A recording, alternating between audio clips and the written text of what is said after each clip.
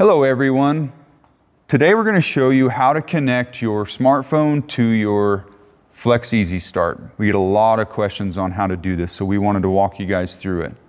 So we're going to go to the App Store. On this one we're demonstrating an Android. We're going to go to the App Store. It's called EasyStart by CTech LLC. We're going to install that. When we install it, it's going to ask for a few permissions. Bluetooth and location.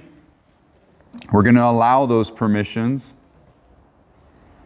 Okay, now when you pull this up, it's going to look like this from the beginning. And what we want to do is, it's looking for the EasyStart Bluetooth ID. First of all, your AC compressor has to be running and you need to be within 3 to 5 feet. It's a short distance Bluetooth. When you get to here, you can either enter EasyStart ID with a capital E and a capital S and an underscore. Then you're going to close the keyboard and then you'll hit connect to EasyStart.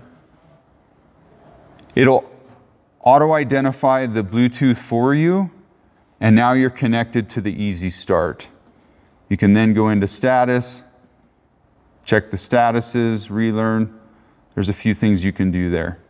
For those of you that are on an iPhone, the process is pretty much the same. You'll go to the App Store, EasyStart by Lifestyle, download the app. When it pops up and asks for permissions, go ahead and grant it access to those permissions. Allow. Okay, so on this one, we are going to jump into the text box and type in EasyStart underscore. Return on the keyboard, connect to EasyStart. It'll autofill the ID for you.